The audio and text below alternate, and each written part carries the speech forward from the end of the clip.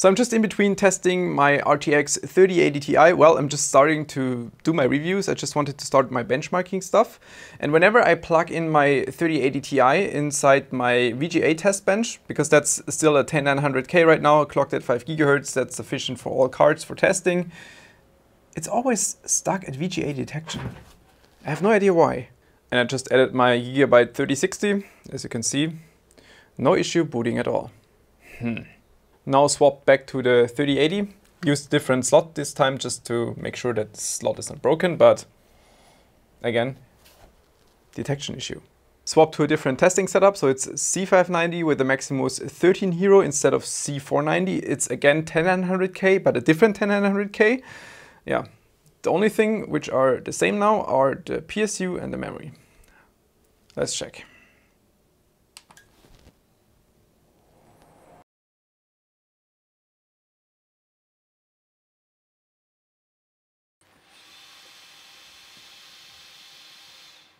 Well, that's not great.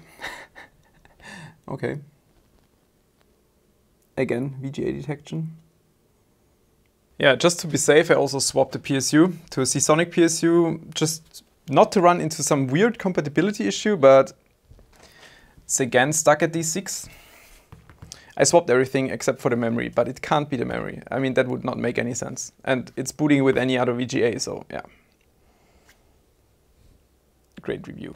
And again, just to double check that this setup is also working, I just plugged a tiny card. I didn't want to plug a big one just because of the power connectors, but yeah, that is also working. Okay, so the only thing we didn't swap so far is the monitor, except for the memory, but we know that, I mean, it's booting red, so the memory can't be the issue, but the only thing I didn't swap so far is this monitor. It wouldn't make any sense. It's a good Acer G-Sync ready Nvidia monitor. Yeah, let's see. Okay, so I swapped to a different Acer Predator monitor. Everything else is still the same, even the same DisplayPort cable. As you can see with this setup, it's running. And now let's check again with the 3080 Ti. Yep, DisplayPort is connected.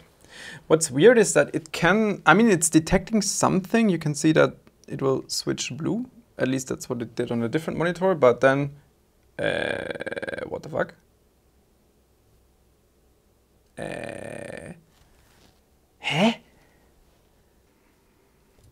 I don't know.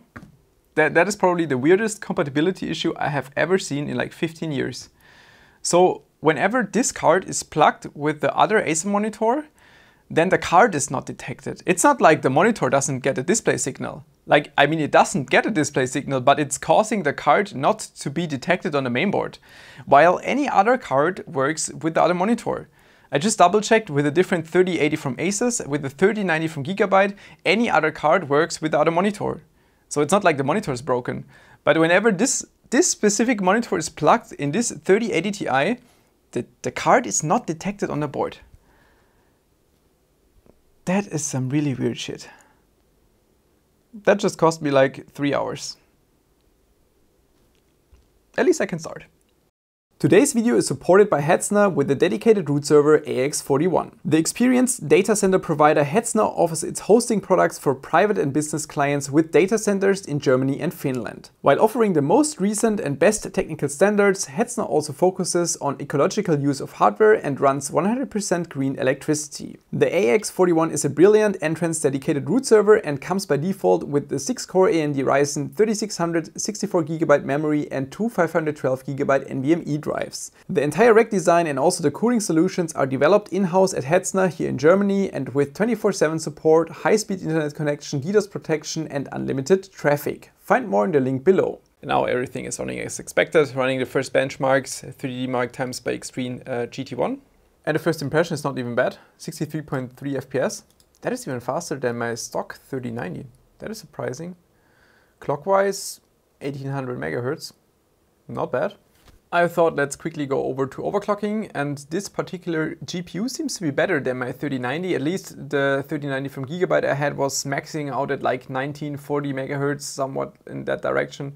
And this card on air, as you can see, it's somewhere between 1950, 1960 and 2040 is something I saw somewhere, 2050. So that GPU is pretty good.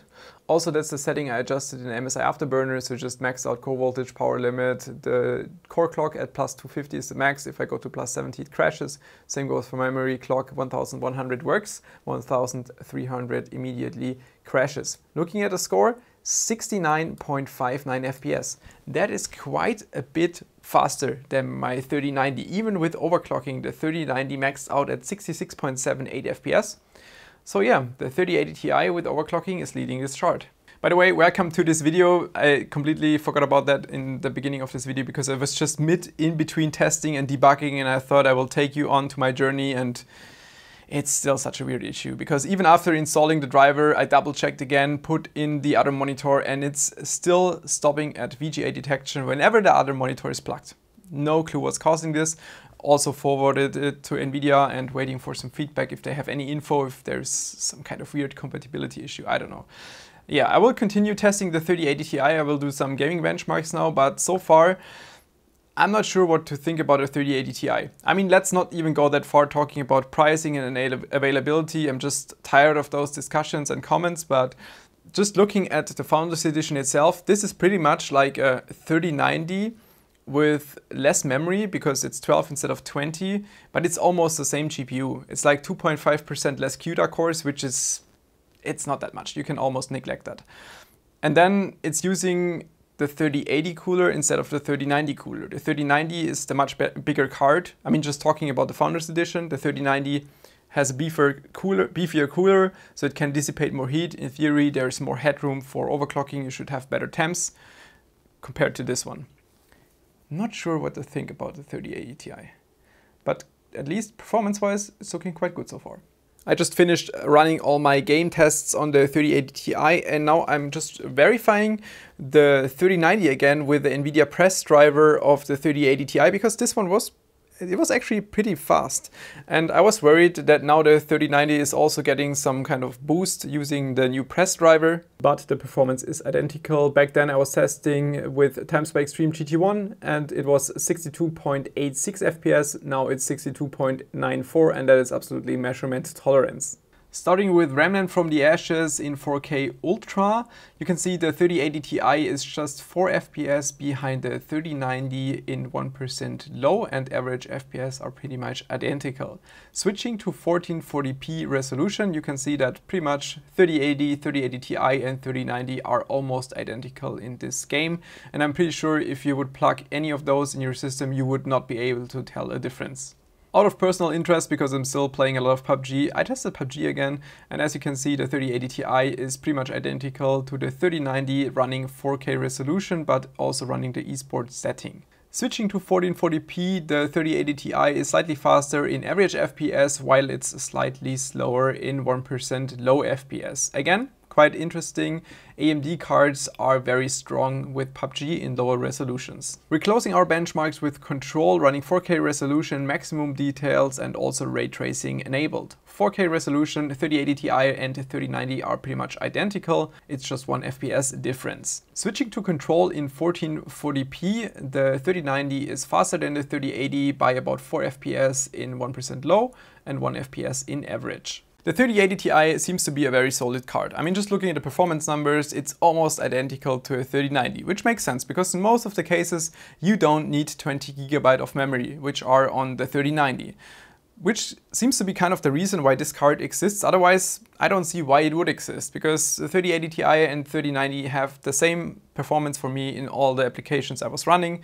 Obviously, if you run some professional applications, it could be different if you can utilize so much memory. For any game, this is probably absolutely suitable when it comes to the memory, and I guess having less memory on the card in theory could make a card cheaper, could increase availability because you have more memory available to spread on the cards. At least that's the theory. We never know what availability and pricing will be in the end, but just looking at it from like an objective point, it's a very solid card for any gaming application. I'm personally also still a big fan of the Founders Edition design, just subjectively speaking. I just like how it looks. It feels very high quality, so I'm a big fan of that. I'm still also not a big fan of the power connector. It's still stupid, shouldn't be there.